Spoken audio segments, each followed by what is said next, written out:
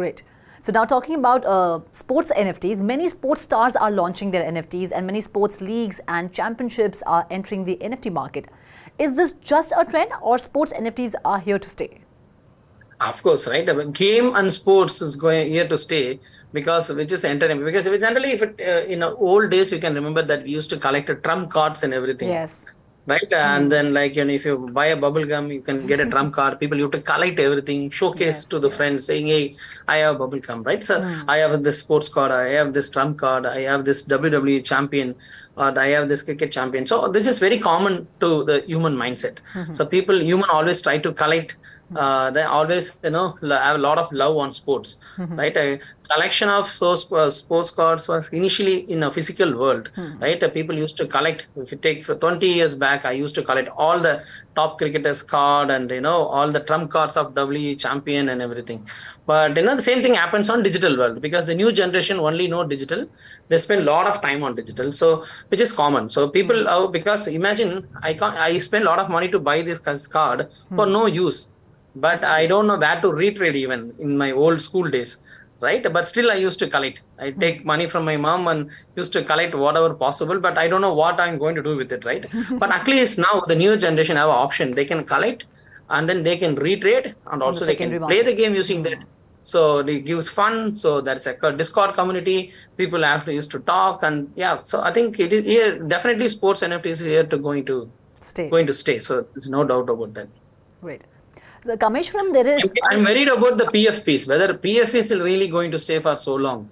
New type of PFP collection can really impact. Right? Other than giving some kind of exclusive access, right? Like Bored Ape, if you own a Bored Ape, they give exclusive access to the community. Right? But other than that, they're not able to build a bigger use case and utility right now. Maybe one or two interesting old PFP projects are okay. They will survey. But getting up a new PFP project will really make sense, whether they will have a market for it or something, which I don't know. But I'm very strongly believe on gaming NFTs and sports NFTs. Okay. So there has to be some utility attached to the NFT for it to grow and to be, That's what we tried. We have a cricket game, which is a digital, it's a meta cricket league, which is a cricket game which people can play through mobile. They can buy the NFTs, play the game, and then play the game regularly. They can upgrade the NFT, retrade the NFTs, rent the NFTs. All this ecosystem we built. We strongly believe on sports and game NFTs. So which is already there because even if you go to Play Store, we used to buy guns and skins and power-ups and everything inside the gameplay, right? Which is already there, right? We are used to buy things on Play Store, which is a $200 billion market. But the challenge is you can't retrade that asset. Once you buy the gun in a Play Store, you can't take that gun out to your MetaMask wallet. You can't use that gun in a different game. And you can't rent the gun. You can't retrade the gun. If let's say I feel boring after buying the gun, if I want to sell the gun to someone else, right? I can't do that. So because of the digital identity, there is no any digital identity kind of block solution. That's why the blockchain solves the purpose. It can represent a digital ownership, right? So that's the reason that what we see. Generally, NFTs will have NFT will marry gaming very well. So because of the naturally gaming is always an in-game assets, right? It's a digital assets anyway, right? And also if we give identity and ownership on top of it and the option of retrading and renting, the whole gaming market will get into NFTs very slowly. We'll be able to see the traction. So big games like Epic Games and EA Sports and those kind of big games are getting into NFTs now. Yes. FIFA, F1, EA Sports are all... Everyone is getting into NFT space. Slowly, I think they know because you can retrade because always if you give an option of retrading, I will buy more assets. Right. I will not buy one game, right? I will buy one, gun and then after playing it, I feel boring and then I'll resell it and I'll try to buy a new gun. So the economy will really increase and more people get into the adoption. So there is a lot of buzz around AI, artificial intelligence. What is the role of AI in NFTs and will AI generated NFTs be able to capture the market? Of course, because that is a very simple use case, I would say. Generating design or art through through AI or ChatGPT or other platforms you use, the Stable Diffusion and those kind of platforms we use to generate artwork for a gaming asset is a very simple use case that everyone will try to do because there's time. We used to keep 10 artists to do some kind of design. Now we have only 2 because of stable diffusion and ChatGPT kind of AI platforms help us to really save the time and give us more options. That is going to be the small use case. What I see the bigger use case, game development can be AI driven. For example, if you play a car racing game, right? You play the game. What will happen after some point? You feel boring playing the car racing game because you will have a same race track. You know what is going to happen when, or like they can't keep change the scenarios because it's all like pre-built applications, right? So you will find some kind of obstacles while you drive. Same obstacle you find in the next level of even new user come and play. So after some point you feel boring because there is nothing interesting to you, right? What we try to do using AI, can we create a racetrack dynamically, right? So that what will happen for every gamer, whenever you play the game, you will have a different type of racetrack. So you can't crack the game. Okay. Like what will happen after playing some point, people become so expert in the game, right?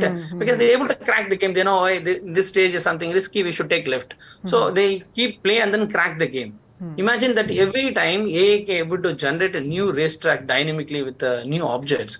So that creates a bigger addiction and immersive experience to the gamer, right? Which gives huge impact. And that is the way I see AI. So artificial intelligence plays a big role in keeping the game so engaging by getting a dynamic asserts and dynamic scenarios in the gameplay, which is something right now is all pre-structured. So instead of that, if you're able to bring everything dynamic through AI, we tried that. We made a dynamic commentary. When 5 cars are racing in a track, right? People used to do commentary, right? We made it dynamic through AI, which is awesome. So because the AI able to understand the road track, who is going first, who is coming back. So it give a very immersive responses to the gameplay, right? Because generally even in the gameplay, if you see, you hear same communication, same commentary, same term, right? That is the way gameplay. But all our games are very structured one. Right, not meant for all, are like more like if else condition and everything. But this AI can able to understand the scenario that you are going slow, you are taking a you are hitting someone, you're able to understand everything in process and give you a dynamic commentary, giving a huge immersive experience. So that is the way we see AI. But AI right now, what we do is very simple, like generating artwork that everyone can do. That is not going to be a bigger use case. So Kameshwaran, Bitcoin Ordinals is holding on to its second position in the top NFT sales for almost a month now. Ethereum NFTs are being burned using BRC-721E tokens. On the other hand, Ethereum has started using inscriptions. How do you see this competition between Bitcoin and Ethereum, and can Bitcoin NFTs threaten Ethereum NFTs and capture its #1 position in terms of highest NFT sales and trading volume? Yeah, I went to the event in a Bitcoin Miami event. Right, if you take a Bitcoiners, right, they say NFTs are scam, Ethereum is scam, so they don't want anything other than Bitcoin. So they want all the capability of technology, use cases, everything under the Bitcoin. So the core Bitcoiners community, they only care about Bitcoin. So those community all joined together. They want to build, they want to make Bitcoin, super technology rich. Right. So that's why this ordinal was born. Right now, the challenges are, but Bitcoin was not really developed for that. So Bitcoin is more like asset. The transaction performance are not really designed for this, handle millions of transactions is not. But they're trying to build a layer, like how Ethereum was trying to, how Polygon was building a layer on sidechain on Ethereum. So, right, Bitcoin community is trying to build layers and other thing. But we have to see, right, because the Bitcoiners have more dominance in the space. We see a recent coin and Pepe coin, which is went 10,000% high. Yes. All because it's the first token on BRC20. Right. So Bitcoiners are so crazy, and then they went go to the crazy price within a couple of months, right? So Bitcoiners have a huge domination in the space, more than Ethereum. So, but technologically, the Bitcoin ordinal is not a scalable platform or scalable technology to scale. Right. But we tried that. So we thought of trying some NFTs to Bitcoin ordinals and everything. We got a gas fees. Can you imagine what will be the gas fees? It went up to $64, I guess. Yeah, when I try it, it's became close to $100. Oh. So, right, and then there is no logic, right? I'm selling a gaming NFTs which is worth $25, then paying $100 of, already we guys are, everyone, having a lot of stress because of the Ethereum gas fees. But ordinals even much far 4x of Ethereum in terms of gas fee. That is a bigger challenge. Right. I think someone will try to fix that. So that's why the whole Bitcoin industry is working on it, right? They're able to fix the transaction fee. Gas fees, I mean, that can get some kind of more adoption than this, but we have to wait and see. So it is like, for me, I don't believe. I think Ethereum is Ethereum, so Bitcoin is more like a gold, digital gold. So getting into technology on top of it is something is crap. So I'm not have a big opinion about Bitcoin ordinals, but it is always trend, right? So people try to do something interesting to get the bull market again. So that is what they're working on. So when it comes to NFTs, Ethereum is the king, right? Yeah. So what regulations do you think are needed in NFT sector, if we talk about India? Yeah, I think in India, as of now, NFTs and crypto comes under the same category. There is no any special, taxation or anything for NFTs. All comes under the VDA, virtual digital asset. So it comes with every transaction, you have to deduct 1% of TDS. Whatever profit you make, you have to pay 30% of tax. Yeah. Right? Yes, that is something government have a regulation right now, which is also applies to NFTs.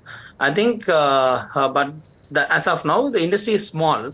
That's why there is no very strict special use cases and everything for NFTs. Maybe in 2-3 years, I think if the market goes big, I think they'll have a separate use cases. They'll try to understand if it's celebrity-driven NFTs. We launched Amitabh Bachchan NFTs, right? So if it's celebrity-driven NFTs, how to calculate the taxation, and if it is a sports-driven NFTs, how to calculate calculation. I think there'll be a more deeper discussion will evolve.